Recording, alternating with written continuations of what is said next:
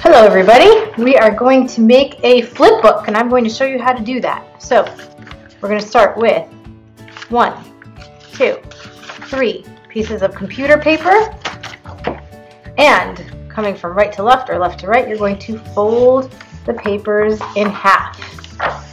Crease it, open it back up again, and now cut right down the middle.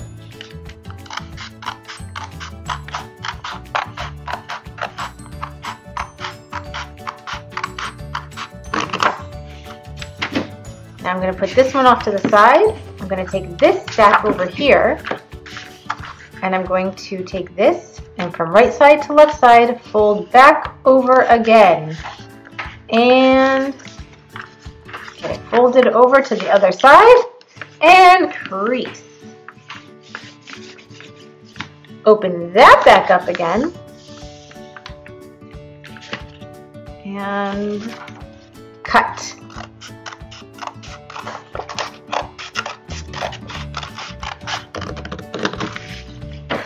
Stack these pieces on top of these pieces of paper. Nice little stack. Set that off to the side and repeat. Papers, fold it, press down, open it back up, and cut.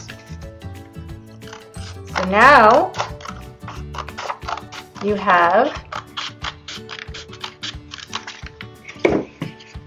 more strips. Take these, put them together. Now take these and this stack and put them together. So you've got all of your stacks of paper all together, just like this. Now, what we're going to do is we're going to take these and go from left or right and fold to the other side. I'm going to do it from this side. Here we go.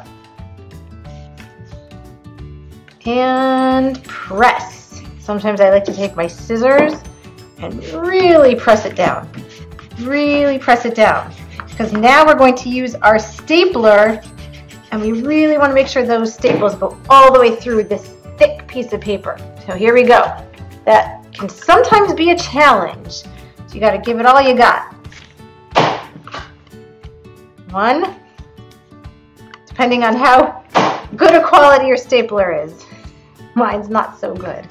All right. Staples.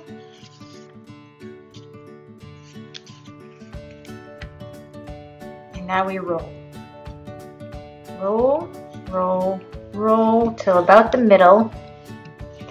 And now we have here on this side, we want to take the shortest piece of paper and cut all this off. So I'm going to do that. Take your scissors and give it a haircut.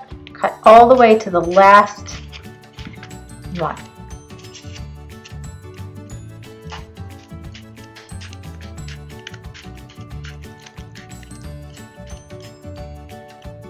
Gotta have muscle for this one.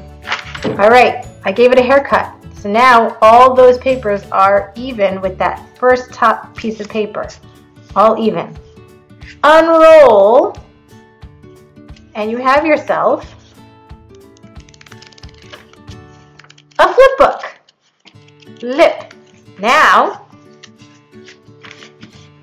take that and you can create any image you want, making sure that you draw the same image. We're going to do a very simple ball just to show you, but you do the same shape, the same image, the same picture, and just move it or change it ever so slightly. You want to make sure that it matches up from the previous picture.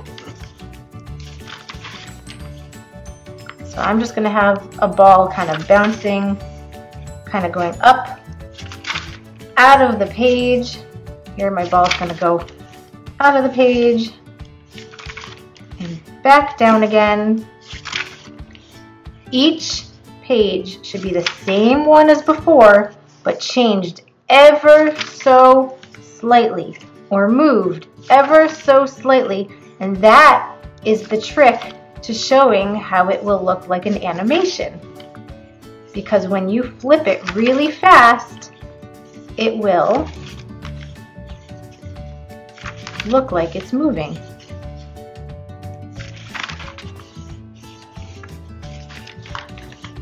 I'm going super fast and I'm only making a circle, but you can make anything you want with more detail as long as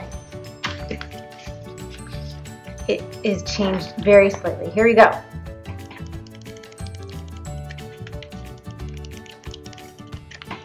Whee!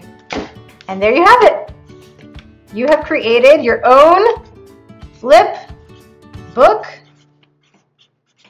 animation. Have a great day. Enjoy your flip book.